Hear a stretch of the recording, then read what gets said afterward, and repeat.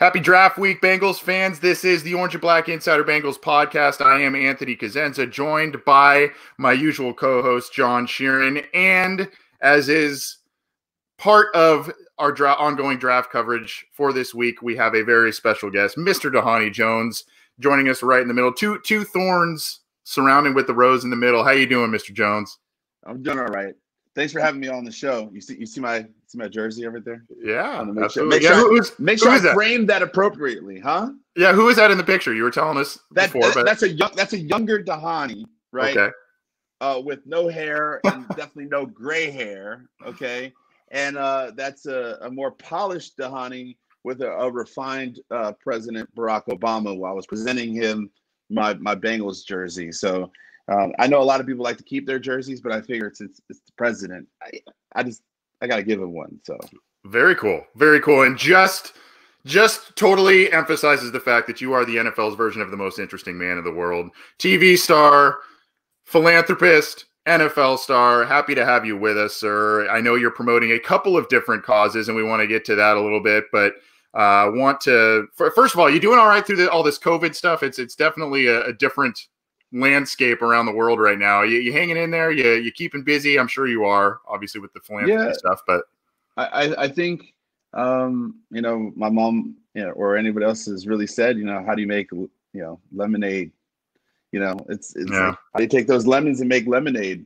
I think one of the things that I've realized that out of the last 24, 25 years of my life, I've always been on the road, and now I'm able to be home.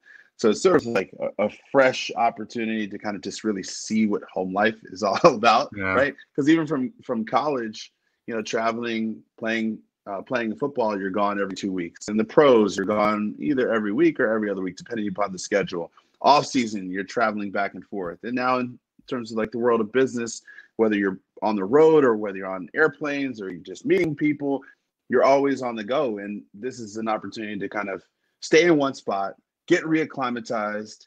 And there's another thing that someone said is like the world is going to be completely different after we come out of our quarantine, if you will, right? So you too should be different.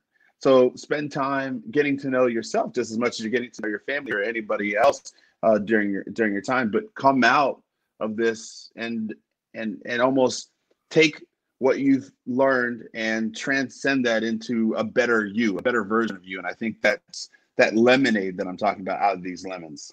Well, you are doing something, a great cause. You're here to promote a couple, which is the BowTie Cause, as well as one you founded back in 2010, but also the Give Together. Now you are heavily involved there, raising a lot of money for needy families. Definitely want to hear about that. And if our listeners and Bengals fans can help rally around those causes, we definitely want to do that. This show is very passionate about nonprofit endeavors, so definitely want to do that. Before we hear more about that, kind of want to talk to you about your interesting professional path. You definitely have carved a really cool niche out for yourself. I guess we'll start from the Bengals side, if that's all right with you. That's fine. You were at the time you had played in the NFC East, and then you landed with the Cincinnati Bengals. The thing I think that I wanted to start with, that 2009 squad, you had come on to the Bengals in 2008. That 2009 squad kind of was this, amalgam of different players from different backgrounds, and a lot of people did not think that team would be very good. They were featured on Hard Knocks because of the personalities like yourself, and they ended up, lo and behold, going 10-6, sweeping the AFC North. You were a gigantic part of that. What do you think was kind of the galvanizing force behind that team and that success? Well, I think that I was fortunate enough to come into the Bengals and be surrounded by some good players and a lot of leaders that were just tired of it. They were just tired of losing, and we just decided, why don't we just go out there and win and prove to everybody that we actually have some ability on this team, and that's what we did. And Marvin Lewis was behind us in that effort and gave us enough latitude and room to be better. Everybody on the team just bonded together. I think that's the most important piece in what we were able to do as a team. And granted, it was only my second year there, and I was just trying to figure out where I fit in. And so from a linebacker position, I'm thinking about from the TV show that was last night with Michael Jordan talking about the Mm-hmm. last dance. I was just saying to myself, this is my last dance. Now let's go out there and let's win. And I fortunately was able to play a couple more years with the Bengals, but every year I approached it in the same way. It's utilize everything that we possibly can to go out there and win, and look at everybody in the eye and say, look, we are a successful team, and we can actually do more than what people probably think that we can. So was it that mindset that allowed you to grow into the player that you were with the Bengals? Because it's kind of rare for, I think, for players to be long-term veterans, but then to kind of leave the game when they're at the top of their game. And I think you were at your best when you were with the Bengals. So what really developed as your career went on that allowed you to become the player in Cincinnati that you were? Because honestly, when you look back at the recent history of linebackers for the Bengals, you're pretty much at the top of the list there. I appreciate that. I think, when I got to Cincinnati, I just realized that there was an opportunity to sort of rewrite my story, right? I loved playing for the Giants. I enjoyed playing for the Eagles and going to the Super Bowl, but there was something else very, very powerful about the city of Cincinnati. There was something powerful about the team and the Bengals. And there was something in the back of my mind about my age and what people had said, right? So I think it's a culmination of that chip on my shoulder and the chasm and the dark cloud and everything else. And now it's aligned and saying, okay, let's go out there and win. Let's take all the lessons. Like, I think, you're never put into any situation you really can't handle. It's how do you identify what have you learned in the past in order to allow you how to handle what situation you're in. And so I took everything from my past history of football and every place of where I was and as a player, and just magnified that onto the field and just refocused. And that is what allowed me to kind of find my way through. And a couple arguments here or there, a couple fights here or there. If you came to a couple practices, you could hear me hooting and hollering.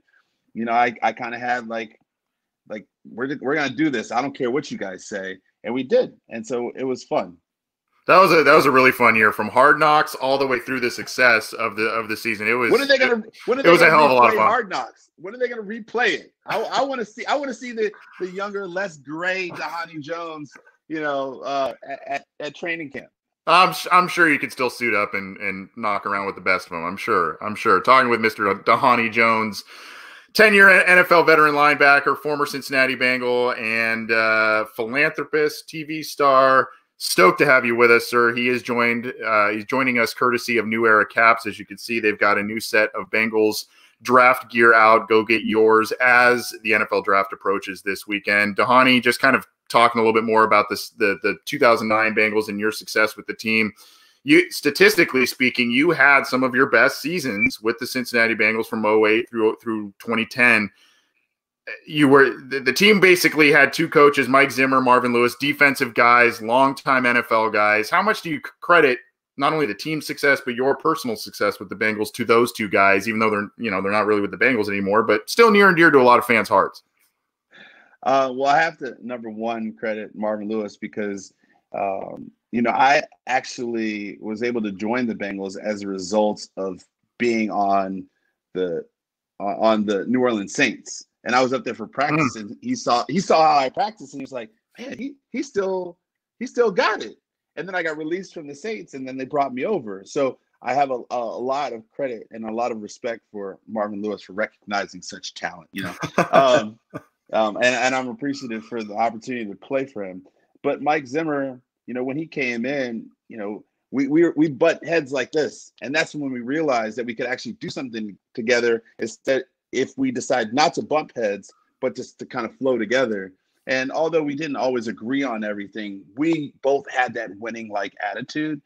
And Mike just reinvigorated something within me that just made the game a lot different, right? And I think playing for Mike, playing for Marvin, and just being in a different headspace.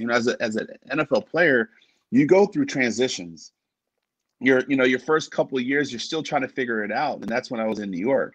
And then you kind of go through this repositioning of who you are as a player. And that's when I was dealing with my sort of second contract in Philadelphia. But when I got to Cincinnati, I had figured out a lot of things about myself, the way I wanted to play, how I thought on the field, how I thought off the field, and it just started to congeal. And so it was all of my own personal growth, as well as the lessons and the partnership, not only with the team, but also with Mike and also Marvin. It's this mentality, it's this, like you said, mental landscape that I think has been plaguing the Bengals, specifically at the linebacker position, for the years since you left. And I think now transitioning more to like the current state of the Bengals, what do you think has been their problem at addressing this position? Is it just not finding the guys who are just capable of taking on these tasks, or maybe it's an athleticism problem, or what's really been the issue with the Bengals in addressing the linebacker position, and how do you think they can improve upon that? Well, I think it's the culmination of a couple of things. One, you have to look at free agency. How do you identify really a good player that you can bring in to be a part of the team? Two, I think it's notion of the draft. I mean, how do you determine who you're going to go? You're going to go offense or defense? And there's been so many different choices.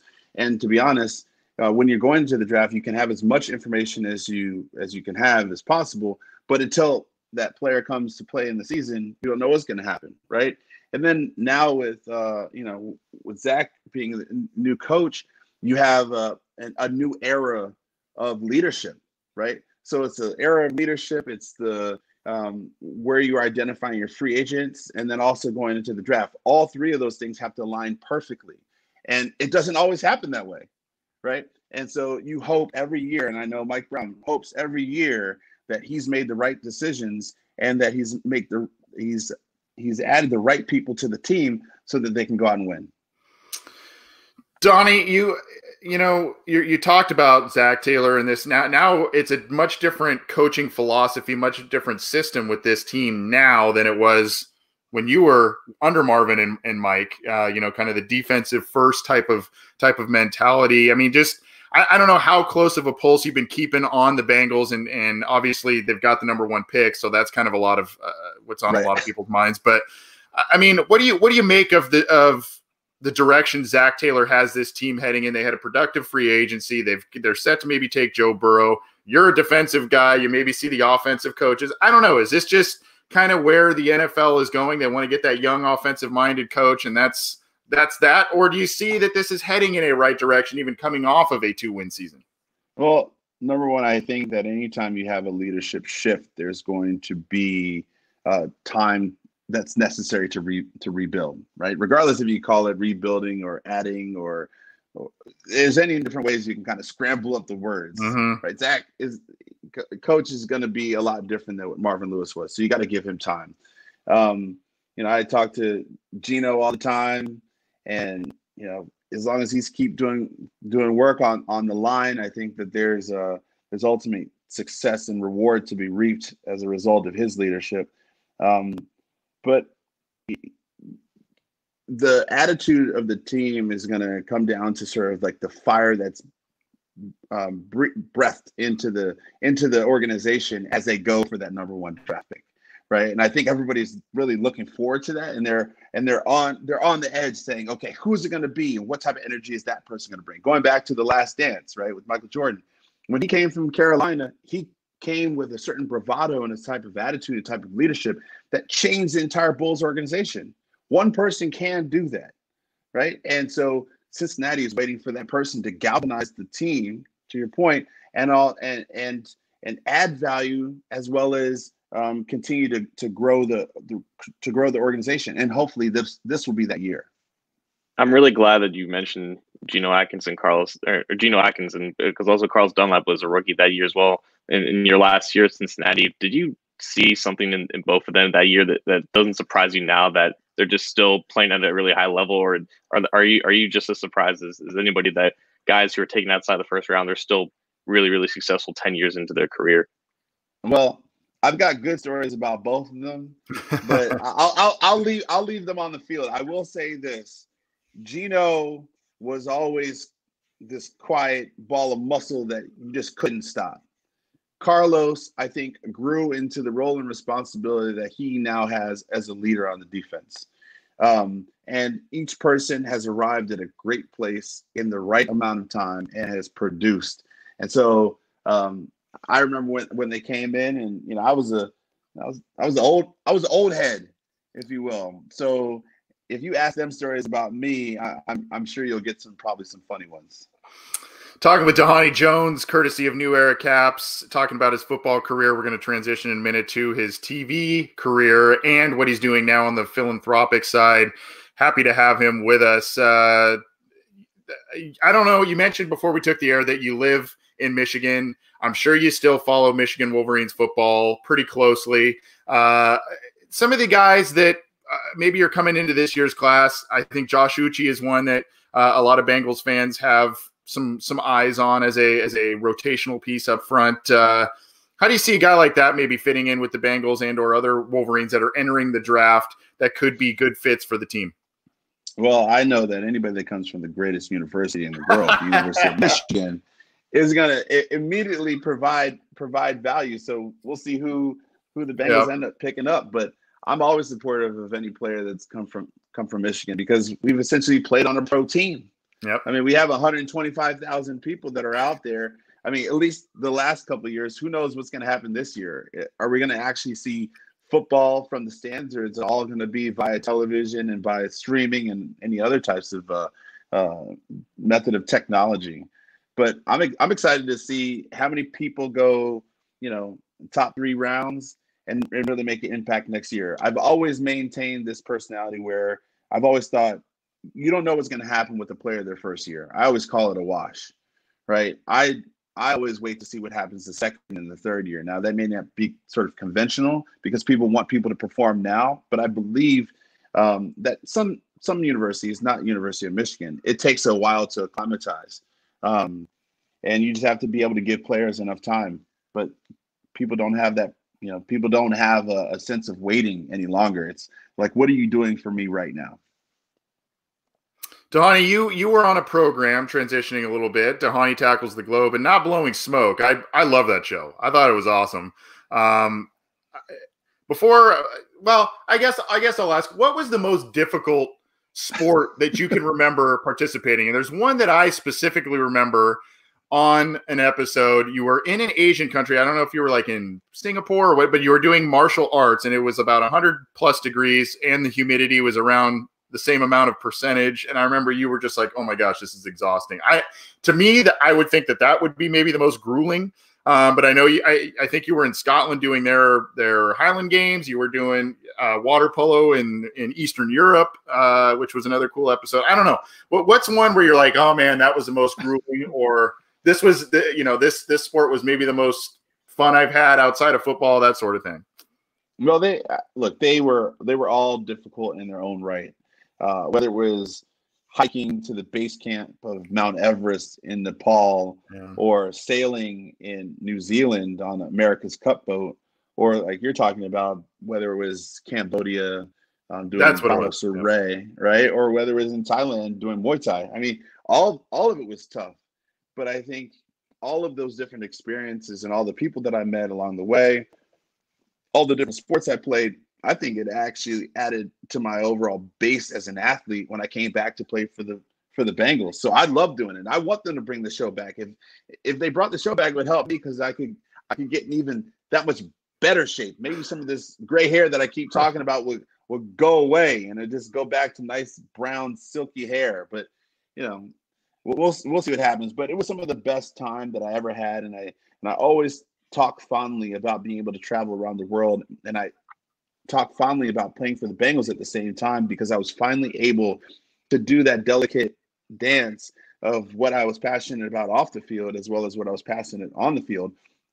And to have an owner like Mike Brown that supported that, and to have a community in Cincinnati that supported that as well, I was glad to be productive on the field. I was glad to make tackles and make interceptions and lead the defensive unit. That just made me happy. So I love traveling around the world. If they call me up and ask me to do it again right now, I'm taking it. Dhani, I would love it. I would love to see that show make a reappearance. I watched it pretty religiously, and I'm not blowing smoke and saying that. I really liked it. Seriously. I appreciate that. What was the impetus behind, how did that come about, where the creation of that, in terms of contacting network executives and creating the show? How did that? Yeah, it was, well, I had relationships with several production companies beforehand, right? And I was doing some stuff on ESPN. I was doing stuff on NFL Network. And I was really one of the first players to have his own show while he was playing. And the production company that I had worked with were like, hey, do you want to travel around the world and play different sports? I was like, okay, that sounds cool. I definitely want to do that. Then the general manager of the network was Travel Channel. He said, why don't you go out there and play rugby? And I knew exactly what that was. That was a setup to see if football was tougher than rugby, or rugby was tougher than football. And it was a choice that I had to make. And I said, I would love to be able to do that. But I also realized what I was theoretically or potentially sacrificing if something did happen. And even the first episode, I fell off a horse and I thought I was going to get hurt. I didn't get hurt. And I knew right then and there that this show was one that I needed to do, because I could not only showcase the world of football to the rest of the world, but I also could bring the world closer to the international sports that are on different continents. And so traveling became a great way to sort of bridge that divide. Way before this was just when the iPhone came out. Think about that, right? The iPhone came out 2007, 2008, and the show just kicked off during that time.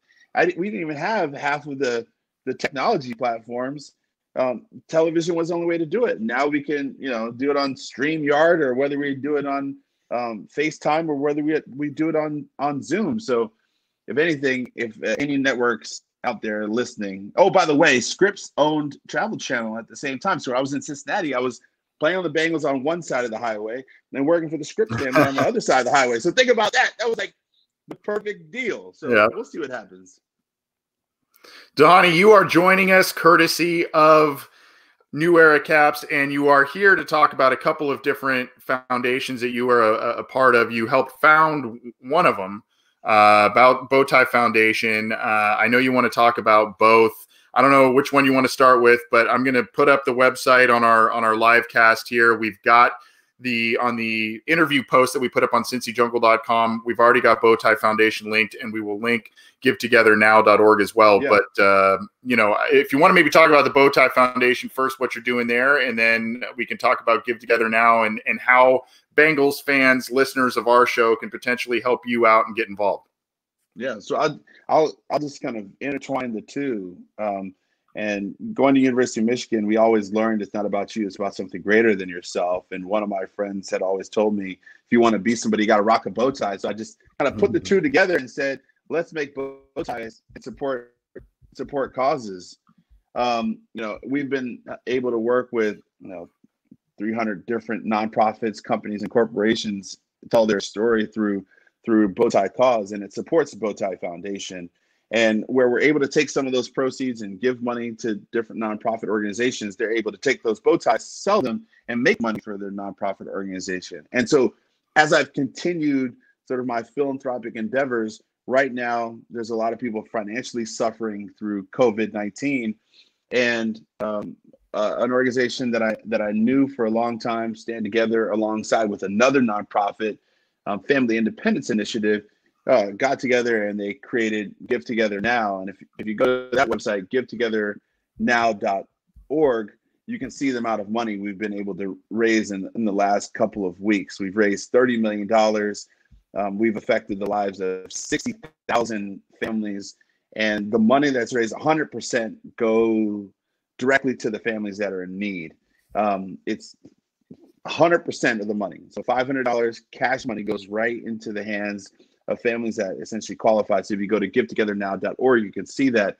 And what I'm doing alongside with Give Together Now is that I'm doing an interview series called Stand Together Live. And we're interviewing people like Jimmy Chin, who created the movie Free Solo. Mm-hmm. I interviewed Sean Johnson, who's an Olympic gold medalist, Nancy Lieberman. They call her, Lady Magic.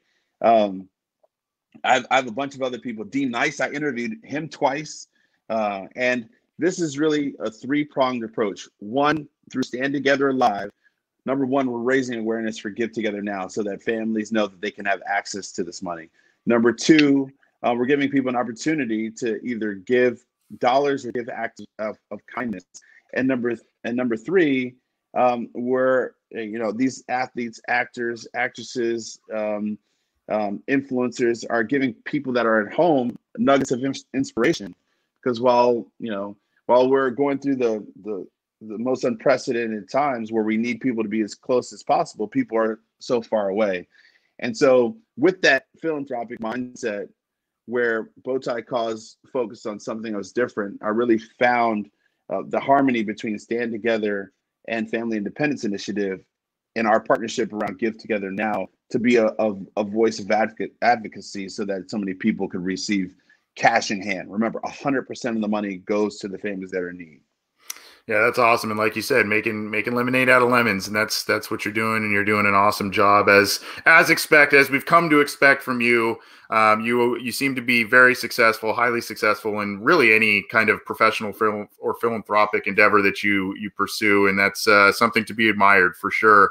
Dhani, to be quite honest with you, again, I don't want to blow smoke and I don't want to speak for my co-host here, but I've been very much looking forward to having you on the show. Really just enjoyed seeing you as a football player and what you've done in communities and charitable works and stuff outside of football. Very, very pleased that you were able to join us. Thanks for carving out the time. Sorry if we've gone a little long. We've just enjoyed the conversation. So I appreciate you both having me on the show. And really thanks to so many people that are in the Cincinnati community for allowing me to be who I am, and giving me an opportunity to play for an amazing city, opportunity to get to know so many people that are so philanthropically oriented, and to do business with true partners has been a phenomenal experience. From the first day I showed up in Cincinnati riding my bike, everybody has essentially greeted me, and I think that's Cincinnati, right? So Joe's out there listening. Cincinnati is an amazing family where so many people are supporting you. And for any other potential player that's coming to Cincinnati, when you get there, you'll realize why it's such a powerful community. Albeit it's a small town, but it's got a national reach, and that's really the power. And I can always say thank you to the Brown family for bringing me on to the team, and Marvin and Coach Mike for dealing with my antics as an old head playing the game of football.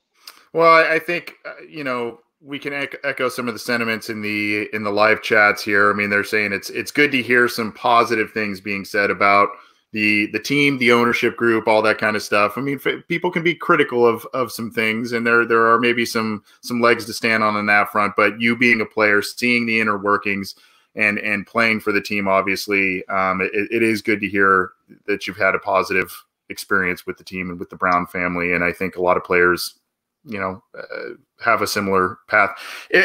If you have any other professional endeavors, either now that are coming up, that you want to that are maybe coming up that you want to tease us with, or if and when something else comes up, that gets off the ground and you want to rejoin us down the road, we would love to have you back, man.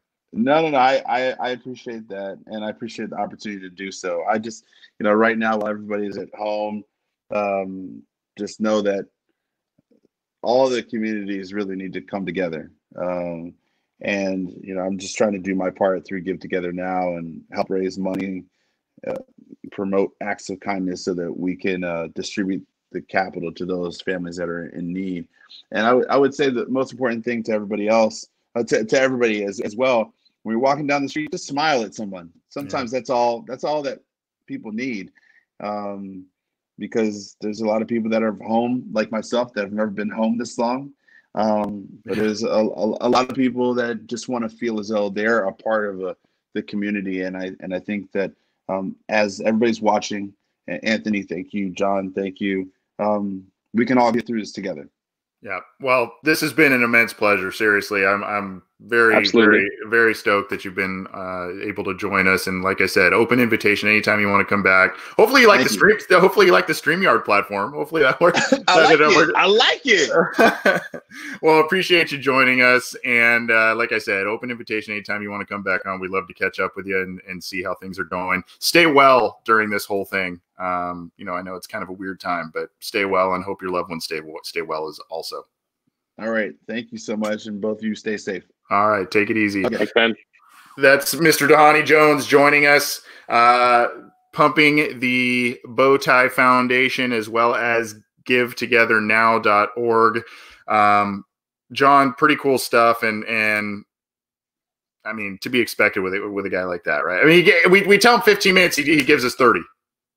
Right. It's cool for someone like me because I saw him play dozens of games in Cincinnati, and he was always fun to watch. Again, he's just one of the better players that I remember at that position. And you know, you always hear stories about how these guys are locker room leaders and can galvanize younger men, but you can just see that in the way that he expresses himself and expresses all of his beliefs and whatnot. So great human, great player. Really glad we got to have him on. Yeah, and I liked some of your questions you asked about Dunlap and Atkins, and you know, I didn't even think about that like beforehand, but yeah, like they were rookies right as he left, and I just I don't imagine Gino's changed much, but I'm sure Dunlap did. I wish he would have indulged us with some. He said he's got some stories that he's going to hang on to. I wish he would have indulged us on that, but that's okay. You got to keep the locker room stuff within the camaraderie, I guess, and not spill the beans too much, but good stuff. Go, as I mentioned, you know, we've had a couple of bigger names on the program lately, which is awesome. Dhani Jones being one. Go support these causes that we are promoting. Dhani Jones is being the two that he brought us to, of course, because that's the kind of guy he is. But, you know, we had Anthony Munoz, the Munoz Foundation. Go support BowTie Foundation as well as Give Together Now. And, you know, the Javonte Woods Foundation, Ickey Woods' son, we had him on last week's show. So, you know, a lot of different foundations and nonprofits are in need, and and the families that these nonprofits serve, John, they are in need of assistance and help. So, you know, if you're able to give, if you're able to volunteer, whatever the case may be, obviously keeping the social distancing stuff in mind. I mean, now's the time to give. And I think you and I both donated to the Javonte Woods Foundation, and we'll continue to see how we can help out these other causes.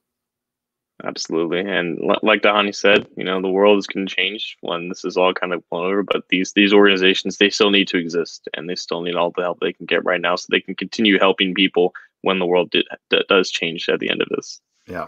Well, thanks to Mr. Dhani Jones joining us. Did you like how he put Mr. Jones as his name there? Of course. Solid song choice. Yeah.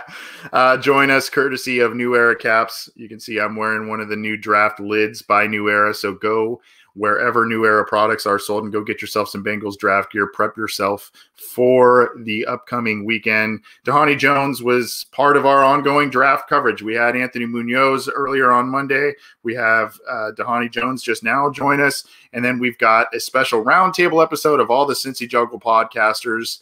John will be definitely a part of that. So join that. That'll be probably Tuesday evening. We will have our regularly scheduled Wednesday show. I think right now we are scheduled to be joined by James Rapine now of Sports Illustrated. So we're excited about that. John and I will also be doing our final mock draft that evening. John's going to definitely show how much more he knows about the draft than I do, because he's a smart dude when it comes to the draft. So looking forward to that. And then, of course, we've got the draft coverage throughout the weekend. All of the stuff is going to be on cincyjungle.com. That will have all kinds of different stuff aside from even what we're doing on the podcast. So you're going to want to keep it to cincyjungle.com. Great writers like John are part and parcel of the crew there. Anything else I'm missing, John? Anything else I should announce? There's just so much going on. It's hard to keep up with. I think miraculously you did cover it all, and this is a great start to hopefully a good week. Yeah. Yep, stoked. And thanks for joining me today with Dhani, John. It was a lot of fun chatting with him, and we will see you all throughout the week. Subscribe to our channels, get the audio, get the video, keep it to cincyjungle.com.